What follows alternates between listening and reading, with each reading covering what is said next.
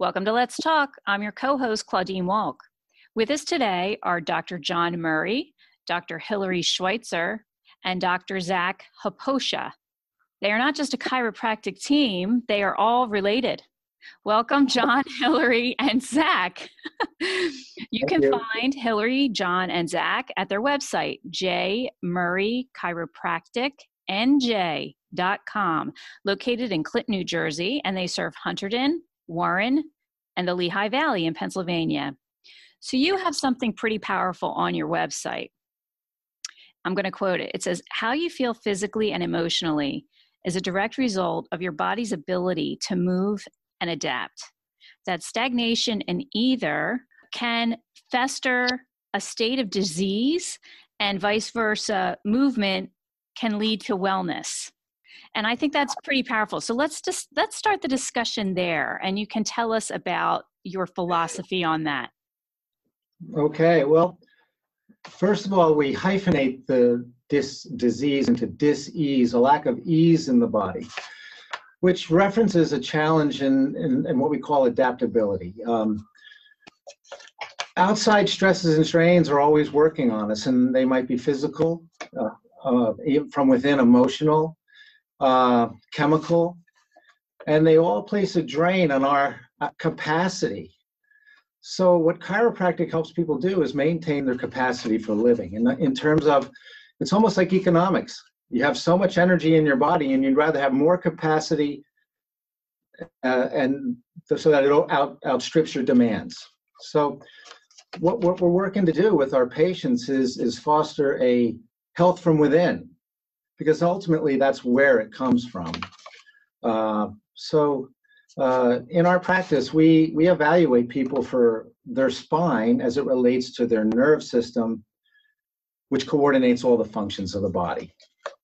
Okay. Okay. And on the physical side, I think most people have heard about chiropractic, and they have some sort of experience with it, either directly or somebody they know has gotten an adjustment. I don't know if that's still the proper term, but that's the term. At least in our office. Okay, good. So tell us on the physical side first, what can chiropractic relieve in terms of the body? Most people, I would say, look at chiropractic from the standpoint of alleviating musculoskeletal backache, crick, and strain kind of things. Backache, we get a lot of people with radiating pain from spinal stenosis, disc herniations, things like this. Pain radiating in their back, their arms, their legs, into the head, different things like that. So people mostly look at it from a backache, crick, and strain kind of thing, but the same nerves that go outside go inside and can compromise internal function as well. You just don't feel your insides going bad as readily as your outside. We're not wired for that. You don't have pain thresholds in that area that are similar to backache, crick, and strain kind of stuff. But by activating motion in the spine, you set into process a constructive cascade of physical and neurological function, which just brings better adaptability to the body. You can get, the most simple thing is the brain and body communicate to one another. Your brain needs your body as much as your body needs your brain. And when you start moving and getting your joints of your spine moving properly and freeing up nerve pressure, the brain can better hear what the body needs. And then the brain, like the conductor of a symphony, can organize all the parts more clearly. Are you saying, let's say you have an issue with back pain, that back pain is causing some kind of a blockage so that your brain, it can't, whatever your messages are, they're not getting through that blockage? Right. Well, and it happens on the sensory side first. On the input side, the brain gets a blurred image of what the body needs in the moment to adapt you in the moment. If you're sitting there watching Hallmark Hall of Fame Christmas show, and your heart rate goes, doesn't, right? Well, me. But anyway, you go to 220 heart rate. I doubt if it should. That's probably tachycardia. Now, if you take a sprint around the track or climb a flight of steps, your heart rate should elevate. That's the proper adaptive response to that demand in the moment. So that incongruency in adaptability based on nerve interference is what we work with. You want to have a clear adaptive response to the moment that you're living in your environment. In the stressed out environment that's going on today, people are in a hyper stressed out mode. We call that sympathetic dominance, the autonomic nerve system. And we call it an adrenergic stress, an adrenal stress. And it's real. And it's like having a loose ground wire on your battery. It drains your system and your capacity over time. So what we do, if we can keep the nerve system clear through the adjustment, and you put a reasonably good diet into the system, get some rest, think some positive thoughts, you're going to be stronger. You have the potential to be stronger than your stress. So positive thoughts can help your physical health? Without a doubt. You can think a thought and blush. That's a vasodilatory response in a split second. Sympathetic response. You can also think other thoughts that shut it all down in a split second. Wow. Oh boy. Right? Okay. Is that something that you help people with that come? All the time. It's the autonomic nerve system that at the root of how we help people is balancing the autonomic nerve system. Not just unpinching a nerve on a segmental or linear level. We do that too, but as a byproduct of unpinching a nerve on a segmental level, the broader picture is that you balance the autonomic nerve system, which renders your body, that's what runs the show, without thinking about it. If you had to think about everything that went on, you can't. Right. Your heartbeat consciously. No, that's the job of your autonomic nerve system. And so that, more than anything, chiropractic balances the autonomic nerve system. That's really where it's at. And right. the back pain comes along for the ride. Okay. All right. So some of the things that you mentioned on the site, back to the physical part of this again, is pinched nerve, frozen shoulder, TMJ, sinus and migraine, and sciatica. So what is frozen shoulder? Because I think I have it. Why don't you take that one, Zach? And what is one of those fundamentals and it's usually not just the shoulder.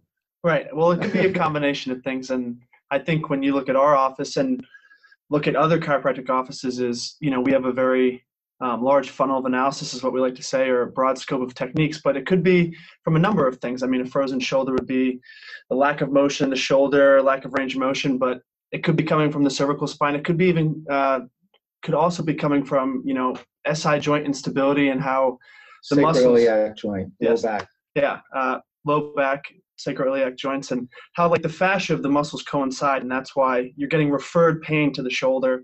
I was just explaining to somebody today who thought that, the shoulder pain or that frozen shoulder where they can't get the proper range of motion that they want, and he thought it was all cervical spine, which it was some cervical spine, but also some hypermobility in his sacroiliac joints. And the key thing is the shoulder is actually 4 joints. You have where the collarbone meets your breastbone. You have where the collarbone meets your shoulder blade. That's the acromioclavicular joint. You have the upper arm where the ball meets the socket formed by the shoulder blade. It's called the glenohumeral joint. And then you have actually how the shoulder blade glides on your rib cage. There's a rhythm of motion for all these things. And so everything, we don't just treat the symptom. We look at underlying cause. That's the key. You could have a frozen shoulder and it definitely could be coming from somewhere else, or maybe it's just from the shoulder. But seldom is it the ball in the socket. It's usually the other joints that affect it. So it's interesting. Underlying all of it is the nerve system, again, coordinating all of this. So joint dysfunction affects neurologic function, and neurologic function will affect joint function. And so chiropractic isn't something that you normally think of that will cure a migraine. No, and right, go ahead, Hill. Yeah, we have a couple different techniques or all of our techniques have to do with cervical spine, but also the top 2 bones in the neck, the atlas and axis. Yeah. Those 2 correlate. So oftentimes when those top 2 bones are spinal cord come through the skull, and then the first bones they meet are the atlas and axis. And we have Blair upper cervical technique. Also in combination, we use Cox technique, so a form of decompression, as well as the Blair technique aligns the top 2 bones in the neck. So when those are rotated, those can cause interference, which migraines or any headaches, brainstem pressure correlate. So taking care of cervical spine can help with migraines. And there's tons of research on cervicogenic headaches coming from disc degeneration in the mid to lower portion of the neck. which is rampant. We're seeing more and more degeneration in people at a younger age now, whether it's from all the devices they use. People will say to me, oh, arthritis runs in my family, or tight shoulders runs in my family. And I say, well, you and 8.5 billion other Homo sapiens. That's the family we're talking about. It's in our genetic code to manifest these issues, but it's not caused by a gene. It's a lifestyle affecting gene expression. Mm-hmm. That's genetics. So you have to look at, what's caused by a disease or a problem caused by the presence of a gene, and what is caused by lifestyle. Most of them are caused by lifestyle. But a lot of cervicogenic headaches come from the mid to lower cervical spine also. Cox technique, there's tons of research on this stuff. And activating motion greases the rails of function and better health. It just does. If you are stagnant, you will tend to lose. You put somebody in a hospital for 3 weeks in a bed, the obvious thing is their muscles atrophy, but so do their organs, so does their brain. Part of your brain called the hippocampus atrophies if you don't move. So we're not that smart. I say it all the time. You don't even have to come to me when I tell you I had a 2.86 grade point average in college. That's because I knew what to study and what to let go. I'm not going to waste all my energy. But anyway, so the deal is your body's like spaghetti sauce. All the ingredients are there for health. You just got to stir it up. You just got to stir it up a little bit and do it the right way. And we do not just practice the form of force application in an adjustment form of twisting, popping, cracking. We go low force. We are all about the right thing for the right person. So anyway, yes, headaches can come from the spine. This is fascinating. Okay, so we had a guest on, and I thought she was 80 years old, but she was actually 90 years old, and she still practices yoga. And she was one of the first hatha, and I know I'm saying that improperly, but yoga teachers. And she talked on, I've taken her class, and she talked all the time about how you have to move. You're going to be toxic if you don't move. Are you saying the same thing? Well, for sure, you're going to be toxic. Your lymphatic system gets stagnant if you're dehydrated and you don't move. Big problem with the COVID situation today. Yes. Is static and huge. That's a whole, wow, we could have another great discussion. I'd love to have that discussion. Yep. But anyway, life is motion. That's been our motto since 1980 when I started my practice. Life is motion, not only on a macroscopic level, but on a cellular level, on a molecular level. That's how deep it goes. You're only as healthy as your cells are healthy. And your cells' health depends on all the systems of your body working in harmony. And it begins with the assimilation of nutrients and excretion of metabolic waste. If you're not doing those first two things in your body, you're going to be sick. Motion helps drive that. It really, truly does. People, after you have a nice dinner, you take a walk, don't you feel like you digest your food better and things like that?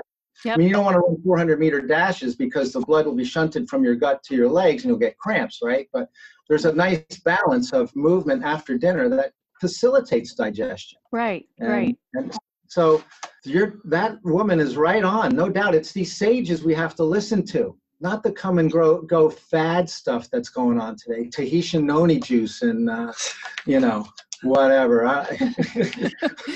It's good old-fashioned movement.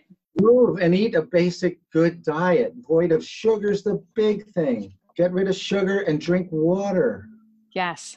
It's okay in balance. And I notice I never use moderation. I don't use the term moderation. It's not good at all. Right. Because certain things you never want to do, ever. And there's certain things you always want to keep in your repertoire. Right. And I say to people, go do heroin on a moderate level. You go ahead. It ain't happening. Once those receptor sites get filled with that, tobacco, nicotine, chocolate is not going to cut it. They all go to the same receptor sites. Well, how about the popular one these days, the pot, which the kids don't call the pot anymore. They laugh when they hear pot. But is that good for you? I mean, that can't be good for you. Well, no, it can suck your motivation. Anything out of balance. I don't think that it's a cure-all for everything. I'll be honest with you. Right. It goes to receptor sites in the brain, those cannabinoid receptor sites in the brain, which it doesn't have the same impact as messing with the opiate receptor sites. By the way, who were discovered by a wonderful woman named Candace Pert. in 1970. She discovered the opiate receptors, got her PhD at Johns Hopkins. What a wonderful woman. But anyway, yeah, you can't do things in moderation. So if you do things in balance, there are things you'll never do. Right. I'll never have Cocoa Puffs for breakfast. Right. But No. people do it every day. Exactly. It's great. It's good. Well, and the other thing too, we had a nutritionist on, and she said people are starving themselves. They don't even realize it. They're not eating food. They're not eating actual food. And because of that, they are starving themselves. And I had never heard of that before, but it made a lot of sense. They'll go one step further. They're depleting themselves too. They're sucking from their body too. So she's totally right on. And we're all on the same page. People who look at health from a vitalistic standpoint, we're on the same page. And we always stress to our patients, if I can't help you, we'll get you to someone who can, or in Symphony, we'll work with them.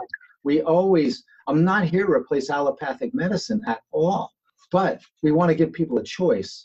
Yes. I'm not here to replace it, but nor am I here to mimic it either. There's great physicians, but the key thing is we're all on the same page. And most allopathic physicians, they want you to eat good. They'd rather not see you on medication all the time. Right. And in our country, would you like to know the AARP statistics on prescription medication in our country? The average American over 50 takes 3.55 different prescription medications. Wow. The average American over 60, which is my demographic, takes 4.55 different prescription medications. If you're over 72, you're down to 4.42 for whatever reason. So if I take none, and I take none, there's some guy taking 9. Right. And there's no way a physician can, the exponential confusion in the body. So, less is better with medication, but it's got to be a lifestyle you have to maintain. We promote as well. Right. And the irony is you actually feel better. It's just getting past the bad habits to get you to that point. That's a fantastic point. That's a tremendous point. It takes commitment. It takes a leap of faith, especially when you're going through the, let's say, sugar withdrawal. I mean, it's a withdrawal. It's and because it's a hormonal deal, and it's not easy. It's not easy. And people view it as a punishment. Right. You're right. I view it as a punishment that I don't feel well. But I agree. You've nailed. This is going to. I hope this reaches some people because you're touching on some great points. Oh, thanks. All right. So we're speaking with Dr. John Murray, Dr. Hilary Schweitzer, and Dr. Zach Hapoja. They own a chiropractic practice, and you can find them at J Murray, Murray, Chiropractic, New Jersey, NJ.com. So to get back to the chiropractic real quick, for people who really have never visited one, and I include myself in that category, but I will be seeing you guys soon. How do the treatments work? Walk me through. I'm a first-time patient, and here's how it's going to go. Go ahead. No, well, basically, you're going to do the standard stuff of when you go to any physician's office. You're going to do some paperwork. You can get it online, or you can get it here. But paperwork. HIPAA, we kill a few trees around here, I hate to say, with the paperwork. You fill out your forms, and then we take a complete history of what's going on in your life. You'll be interviewed. You'll check off things, too, where your symptoms are and different things. Because let's face it, even though our goal is to optimize your potential as a human being, part of that lies in helping you feel better. So we need to know, knowing where you feel crappy, it gives you a chance to get it out of your system. People want to tell people where they feel bad. That doesn't always mean that's the problem, but anyway, so they're going to fill out a case history, we'll interview them, then the doctor will come in and do an exam. And our exam is very dynamic in that there are some standard orthopedic and neurological tests that are involved, but a lot of it is just looking how the body and brain communicate with each other to find interference. And we do tests standing on one leg, and then doing a test, finding a strong indicator muscle and standing on one leg. If the muscle gets spongy or weak, that's indicating that there's an issue in communication from the lower body back to the brain, and we'll investigate that further. It's all about us listening to the body of the patient, I would say, is the key thing. Because I always say your body's way smarter than me. And based on our funnel of analysis, and we use the context of our technique parameters, we're going to investigate and see where your body has its problems. Your body will show us where the problems are. We're not going to make them up. The problems are where they are. And we'll look at you as a whole person. Even if you have headaches or neck pain, we're still going to look at your pelvis, your ankle, your knee, if that might be an issue. So after we do that, then there's going to be imaging. Very oftentimes imaging, X-ray. Some techniques are more imaging dependent than others, like Blair upper cervical technique. You really can't practice it without X-ray because it's very specific in that we're designing an adjustment based on your exact structural formation. So it gets complicated. Cox technique, not as much. Other techniques, I would say. But I would say we X-ray probably 75% of our new patients. There are patients who get referred to us with other imaging, and with Cox technique, we can use MRIs and things. So if you have them, bring them. Yep. Bring any imaging you have. We always say, if you have it, bring it, and we'll look at it and see what we need to do. And we are in a rare kind of, so we would draw our diagnostic conclusion from exam, imaging, palpation, all these things go together. We do like to help someone get relief on the first visit. Most chiropractors we find through management are taught to have them come back after you've put everything together. But I'll tell you what, we know what to do. It doesn't take that long. It's not, you do this for a while, you know what you got to do. So we like to help people get relief on the first visit if we can, or at least initiate the care so they can move down the path towards relief. Yeah, the first visit's usually about an hour, but then after that, it's no more than like 15 minutes for an adjustment time. Yeah, and and I admit we're busy and we don't just cookie cutter what we do. So it is a little more involved than the average office maybe. But so we like to adjust first visit because I think people, they want that too. But it's what we do because we know what to do first visit. I don't need to debate about it for another 2 days while this guy's leg's on fire. Absolutely. And are you covered by insurance? Yes, we are. We are a Blue Cross Blue Shield Tier 1 providers. We accept all insurance. We don't participate in all of them. We are Medicare providers, but a lot of times people out of network do great. And if there's hardship, we work it out with people. We will never turn anyone away. Never. That's really good to know as well. I have seen a treatment once years ago. I went to, and I can tell you're all very scared right now. Oh my gosh, she saw one. What did that look like? There's lots of stuff out there. There's a lot of stories. Yeah. So, oh, good. Okay. I'm So embarrassed sometimes. I'll be honest. I'm sorry, I missed that. Say again. I'm embarrassed sometimes for what I see on the internet depicting what we do. Yeah, this was years ago. My roommate from college had taken me up to Erie with her family, and they had a doctor in the family, and he just kind of threw her on the couch and started doing her adjustment. I'm like, oh my gosh, what is that? That scared me. But she felt so much better after, and then I was fascinated. So if someone were to see it, would they be afraid and think, oh my gosh, is this really working? Or could I possibly get hurt is really the point. Well, what do you think, Zach? I mean, I think it's all contextual. If this was a relative who adjusted, another relative, you're correct. Yeah, so maybe he was familiar with her case and so on and so forth and things like that. Or your rugby adjustments on the sideline. We adjusted guys on the side of the field, but we knew each other. We adjusted each other before you took a knee to the head. Right. But as a new patient, we would never just lay you on the table and go to town. Right. Because we have to meet your physical needs within the context of emotional needs. There are people who are gentler spirits who don't like a physical type adjustment. And it's not the little old lady. It could be the big truck driver guy. I get the little old ladies and like, is that all you got? I'm like, yeah, that's all I got, Mary. And we don't want to break your hands.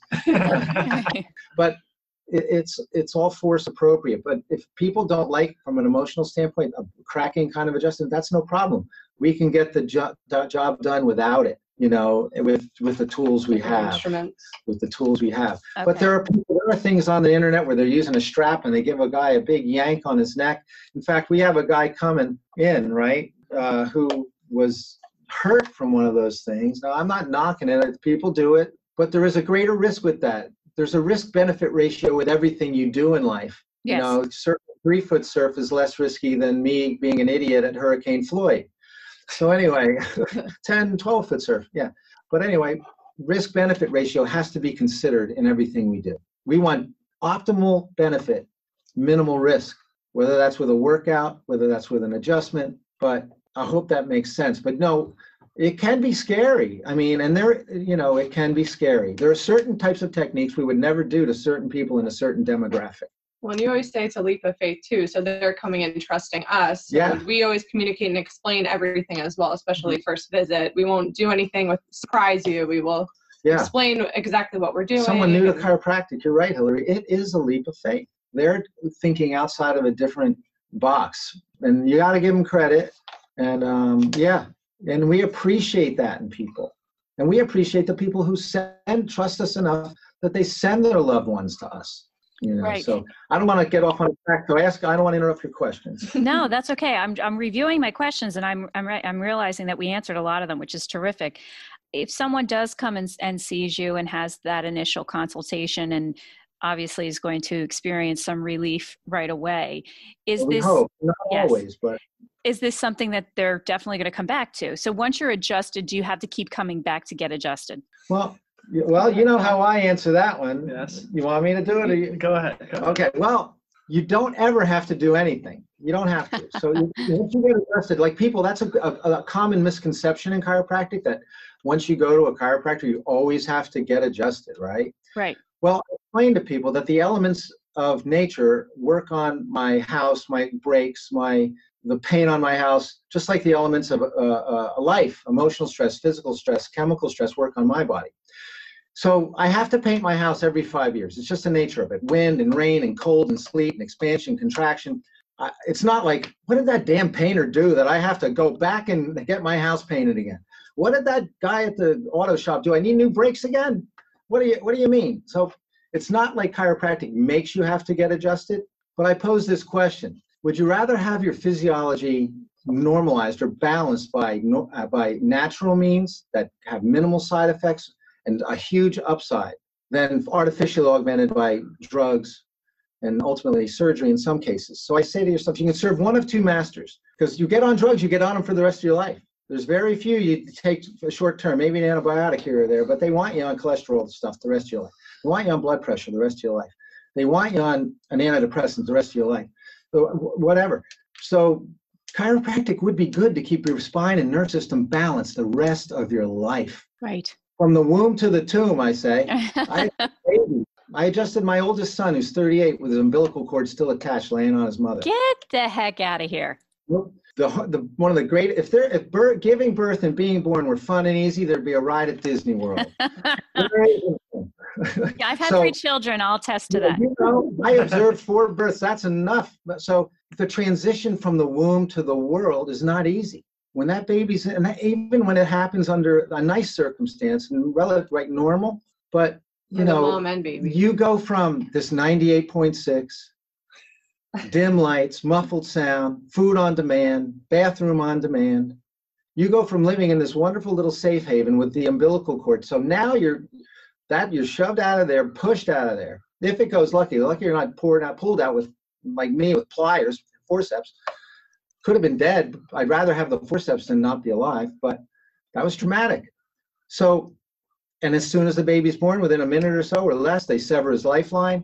So you go from dim lights to bright lights, from warmth to cold, from muffled sounds to loud sounds. It's traumatic.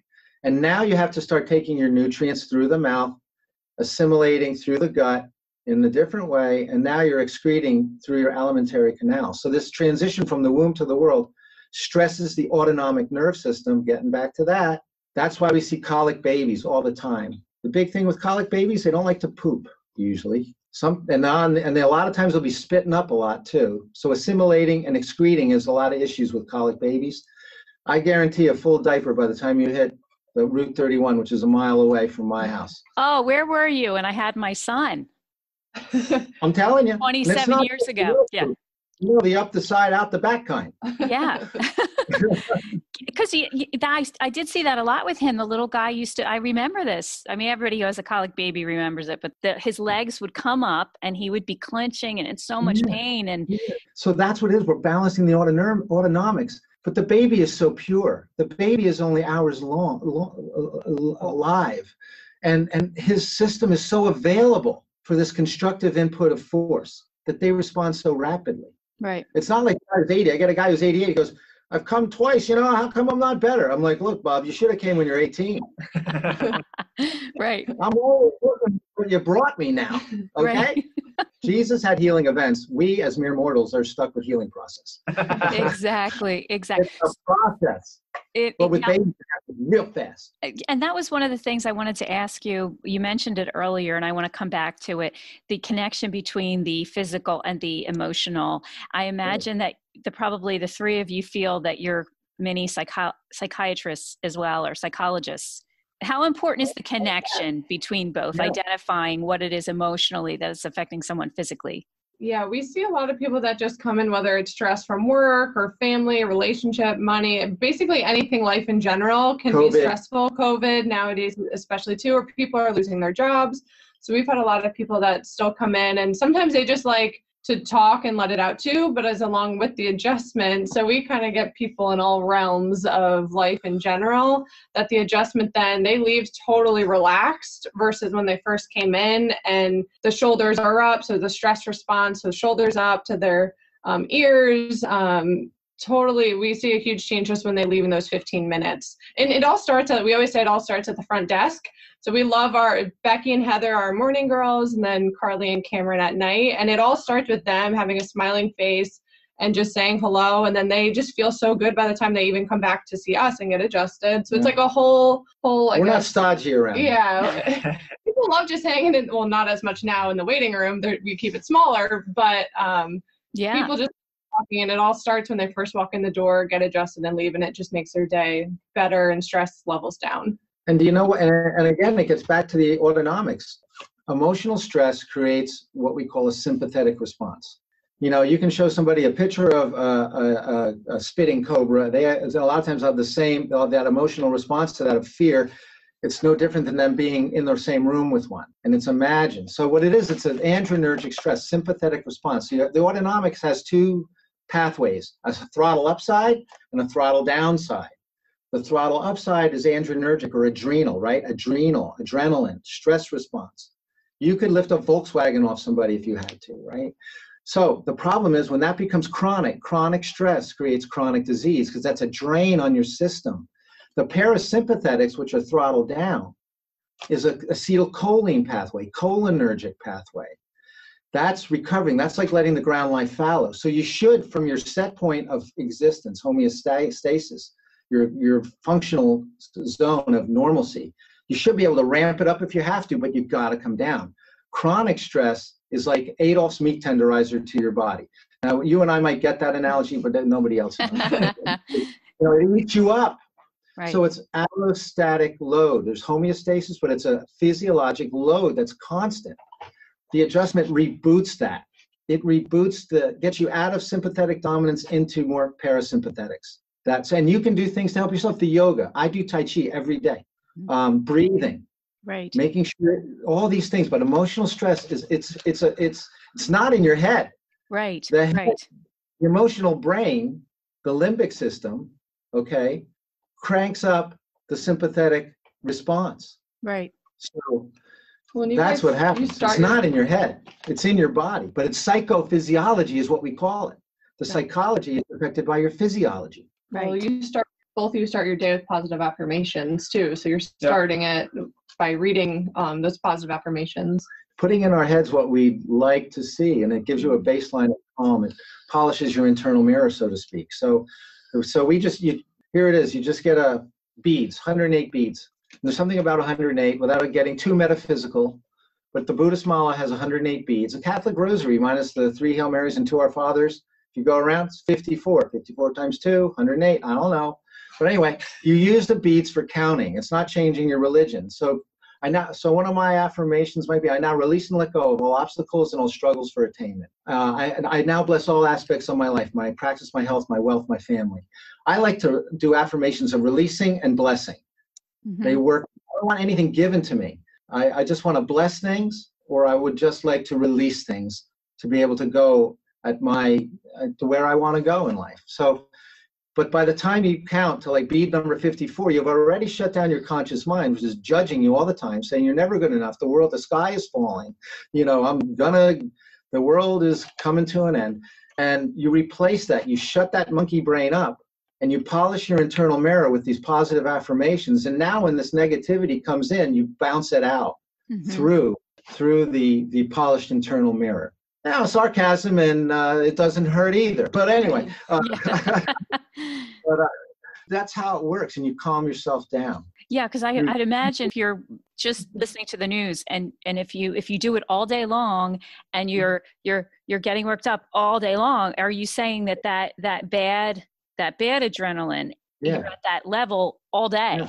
You're giving it nowhere to go. Right. You're giving it nowhere to go, and it just percolates into hypertension. What's hypertension? Chronic stress, chronic adrenergic, chronic adrenal function. Right. So what do they give you when you have hypertension, which is high blood pressure? They give you a cholinergic drug. Right. So actually, they give you what you have already, and that's your parasympathetic nervous system, a cholinergic pathway. They give you a cholinergic medication. Right. If you're lethargic, they give you an adrenergic medication. Basically, all the medications, aside from antiviral, antibacterial, are cholinergic drugs to mellow you out, or adrenergic to crank you up. They're drugs mimicking what you already have in your autonomic nervous system. That's why I say, we unpinch a nerve on a segmental level, but overall, the holistic picture. And everybody wants to say they're holistic, but chiropractic is the original holistic in a lot of ways, modern holistic. I get a lot of stuff, I know crystals are good and all that, but I tell you, having my Atlas set, massage is great, and I get one regularly. It's wonderful, but they don't have the depth of impact on your nervous system that an adjustment does. And I'll discuss that with anybody. Yeah, and I think you're right. You can get them. I love massages as well. Haven't had one lately, but well, I'm sorry. It's relaxing. It mellows you out. Yes. It's cholinergic. Yes. I can't take deep tissue. For me, I'm all gristle at 63. But you guys can actually tell someone if something's out of alignment and where and what you need to do.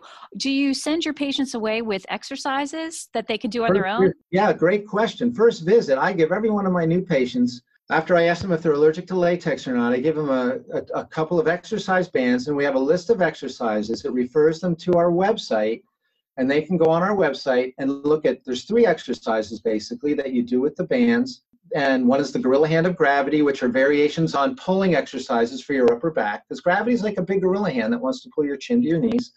The other is the wheelbarrow exercise, just like picking up a wheelbarrow. It's essentially a deadlift with bands. Strength training's been a part of my life for 45 years. And then 3 exercises for lower body strength done in sequence. If they do those exercises and maybe add a calf raise, they'll work their whole body.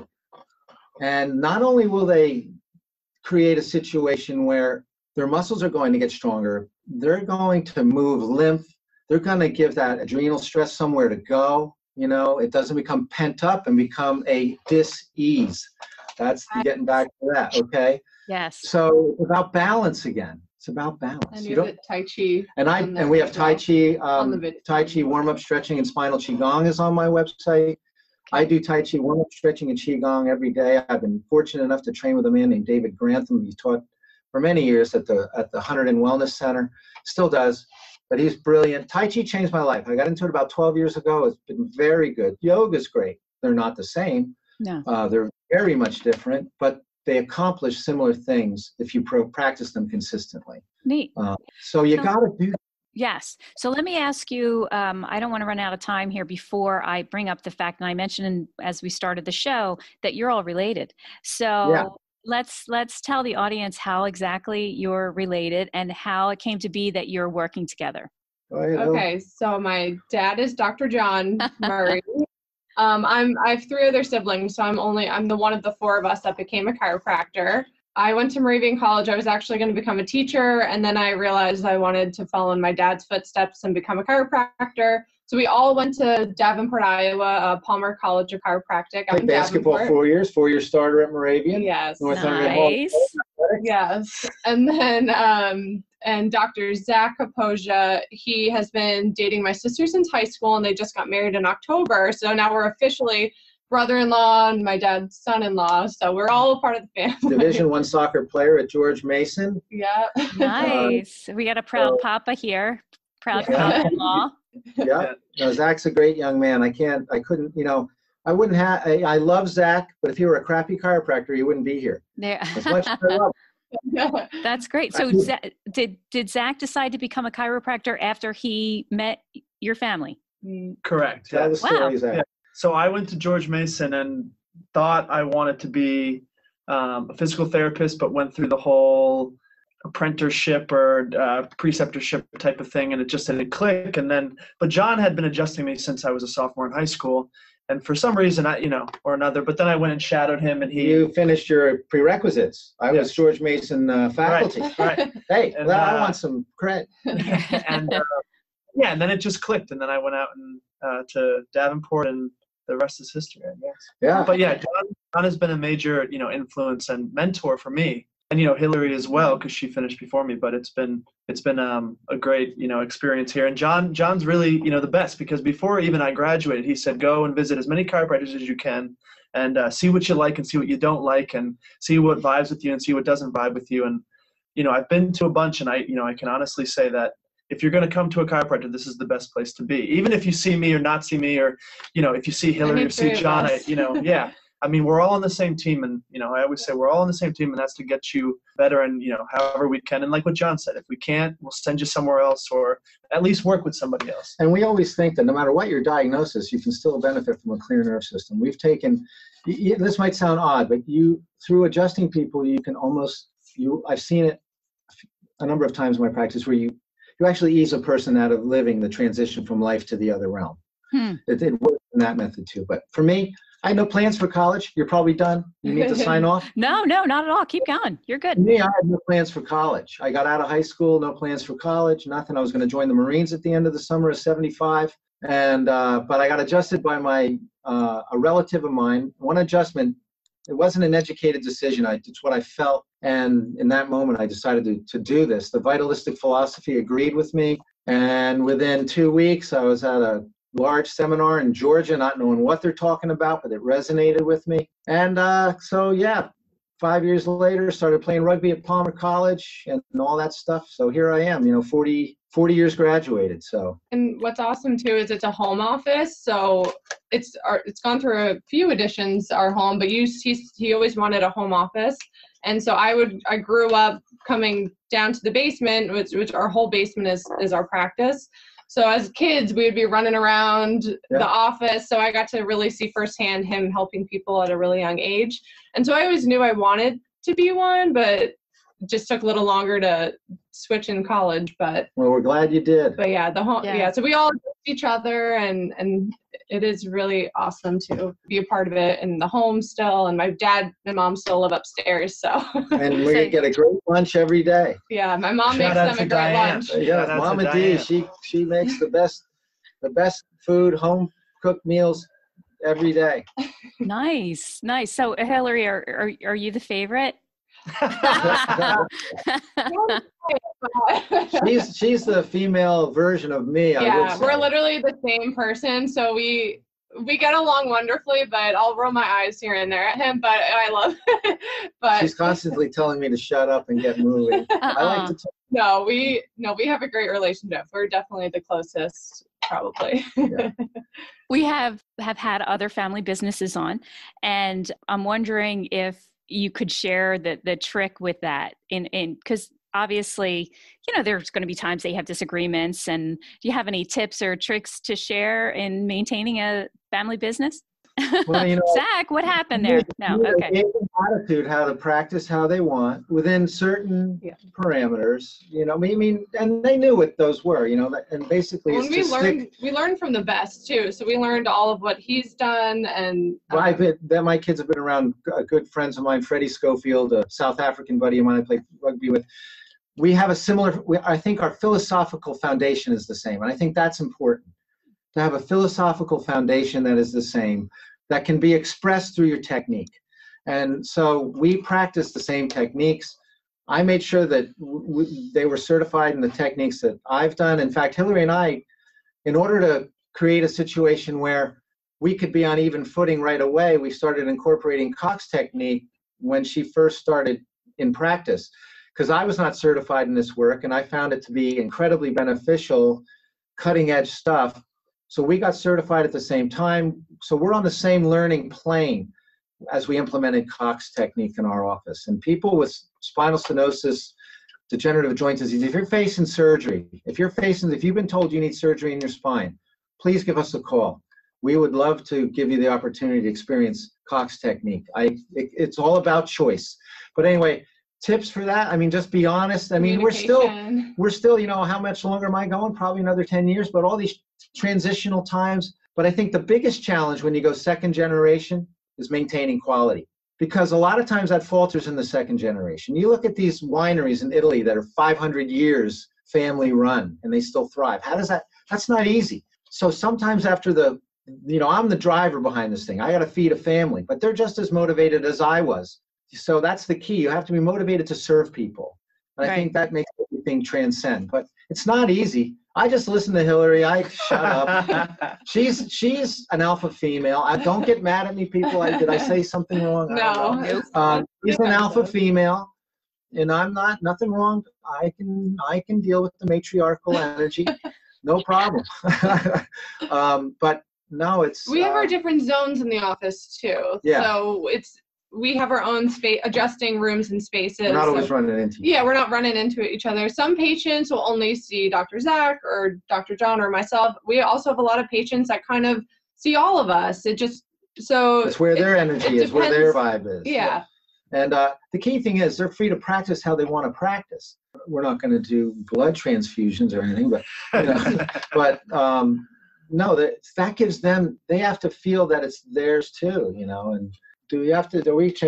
we not going to change it from Murray Chiropractic? Or no, it's always going to be Murray I think that's a brand really, but yes. But I don't know. The hardest part is maintaining that continuity of quality, I think, when you bring in other family members. Because there might be people who aren't as motivated. Sometimes some people want to suck off the system and go on your coattails. And I've always said, I'm only as good as my last day. I'm only as good as the last patient I adjusted. And to take a little line from Jerry Garcia, when life looks like easy street, there's danger at your door. I like a little edge to things. I am not certain that my success is assured.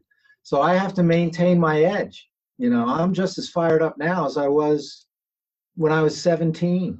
That's great. That's great advice. You got to just do what stokes you, what gives you stoke. And for me, it's giving people a choice in life. And that's what chiropractic did for me in 1975. It gave me a choice. That's my stoke. It gave me a choice in life. And that's all we want to provide for these wonderful people that come to our office, is a choice. You stay as long as you want. Your 2 visits, that's all you want, no problem. But if you need us again, we're available. Some people want to do a lifetime of care. I never go in expecting someone's going to want to do lifetime care. If people get the chiropractic philosophy as well as I got it, they'd all become chiropractors and we'd be out of work. Right. Do you find that you each have specialties? I think I noticed on the site that there were certain techniques that you each are known for. Yeah, I more so gravitate towards the Cox technique. So, but we do all of them. But we do all of them, but I definitely really love doing the Cox technique. So anyone with neck pain or radiating arm pain or any sciatica, disc herniation, disc bulges, stenosis, I see a lot of those people, and that could be all different ages. But we also do children. But I love that one. Instrument adjusting. Yeah. But you got a great pair of hands for Cox technique. When she gets a hold of your spine, it's very gentle, but you know that this doctor's in charge. You just know you're going to feel confidence as a patient. With Zach too, the way they palpate, the way they're confident. They're athletes. They're used to pressure. Right. They're used to performing. But you do all of them. I do every technique. I got techniques that I go, oh, jeez, I forgot about that. We didn't learn that at school. There's a lot of stuff that I just got in the memory banks. And then, so doing this so long, I can survey the landscape of a person's body pretty quick and come up through that. I infer. The state police aren't allowed to profile, but I can. But the profiling has to be borne out by objective data, findings. But I can funnel my analysis down pretty quick and make the right decision. And that's what it's all about. Zach. And Dr. Zach, he does it all. Yeah. We all do it all, but And- some you just love, or What is your more favorite? and more What do you like? You like? I think it depends on the person. Yeah, It's like, that's a good I point, mean, too. you like them all. I mean, maybe some more than others, but it doesn't matter And when you- it comes down to what the person Yeah. has going on. And you got to do what agrees with them emotionally Right. and physically, and that's what makes it easy. We Mhm. don't have any technique barriers to the emotional demands of a patient. Right. There, you don't like popping, cracking. Okay. I heard one chiropractor advertise a non-force technique, and I'm like, well, I don't get that from a physics standpoint. I mean, even telepathy, I think there's force required. But anyway, there is force involved in every adjustment. It's got to be constructive and attenuated to what the patient can accept. Right. Yeah. I'm wondering, I think it would be great to have you come back. Something tells me that you wouldn't mind talking more about the mind-body connection and maybe nutrition as well. Yeah. Oh, yeah. We can Yeah, definitely sounds talk on great. nutrition. And one thing on COVID, here's the deal. Chronic inflammation creates chronic disease. And you're seeing all these people with these crazy cytokines. That's the term, cytokine storms. The cytokines are pro-inflammatory compounds produced by an irritated area in the body. Well, a lot of the baseline, you need to have a baseline of less inflammation in your body. Everybody needs to be taking omega-3 fish oil. I don't care if you're a vegetarian. I'm going to upset some people because a vegetarian form of omega-3 fat is an 18 chain. We require 24. And the omega-3 fats are precursors or building blocks for hormones that lower inflammation, promote vasodilation, and make your blood slip and slide like Mobil 1 oil. The other side of the coin is omega-6 and 9s, and they form the complementary hormones. It's just that with the standard American diet, we're 20-to-1 pro-inflammatory omega-6 and 9s to omega-3 fats. You can get it in a vegetarian form, but it's very inefficient. We require a 24-chain fatty acid. Alpha-linoleic acid is the omega-3 fat that's vegetarian. In a tablespoon of flaxseed oil, you get 3,000 milligrams of that. But because of the conversion process in the liver, two-step, you only get a 10% return on your investment. You only get 300 milligrams of EPA, eicosapentaenoic acid, which affects the inflammation.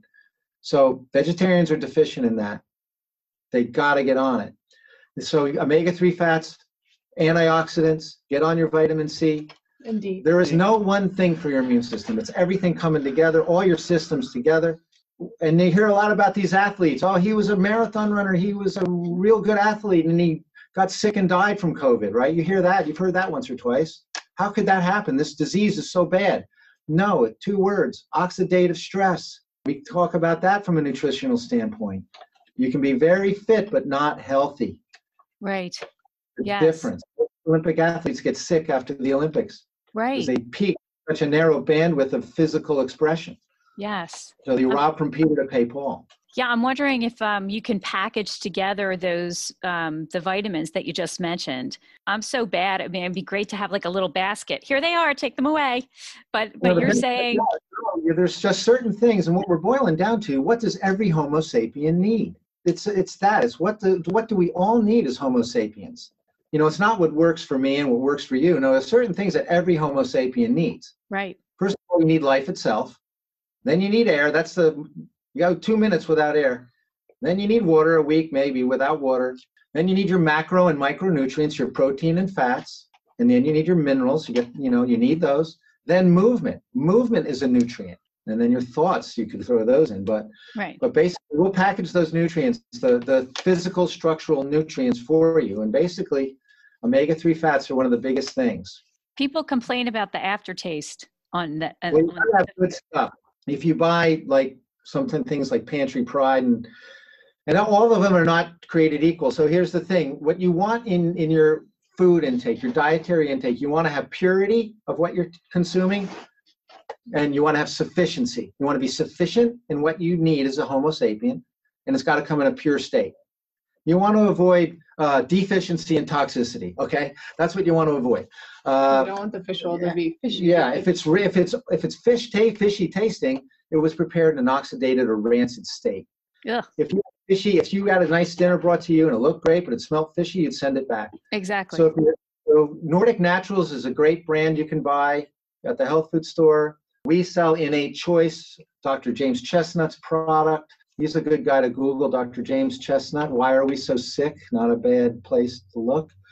But omega-3 fats, every Homo sapien needs them. We hand out a study done by the University of Pittsburgh, Department of Neurological Surgery. They got 59% of their chronic discogenic back pain patients off of non-steroidal anti-inflammatories by consuming enough omega-3 fish oil. Wow. So see what happens, you don't die from it immediately. It's not as drastic, it's a required nutrient, but air's a little bit more, immediate, but when you are deficient, that deficiency will be expressed somewhere. Yes. And it could be in the form of more pain. It could be an over-exaggerated immune response, like with the COVID, these people who go into the cytokine storm, we call it. This is the stuff. I mean, we have the ability to fight this virus through our immune system. It affects less than 1% of the population, and less than 1% of that 1% die. And we're modifying everything because of it. So I just say, let's tell people, what do you really need? Right. Well, this is fascinating, and we are running out of time. It's fascinating stuff and great information, and we'll have to have you back. So I just want to announce again who you all are. We are speaking with Dr. John Murray, Dr. Hilary Schweitzer, and Dr. Zach Haposha. Now, did I get it? Haposha? It's Finland. Yeah. It's Finland. Oh, my goodness. And they are the doctors at the J. Murray Chiropractic practice, and the website is jmurraychiropracticnj.com. Go visit them. If any of this has touched a nerve, how's that for a joke? They are located in Clinton, New Jersey, and serve Hunterdon, Warren, and the Lehigh Valley in Pennsylvania. And I will have information on our Let's Talk Facebook page where people can link directly to you. And thank you so much for all your insights. We've needed it, especially in the new year. Thank you so much. Thank you. Have a great day. You too. Thank you. Yep. And you are listening to Let's Talk.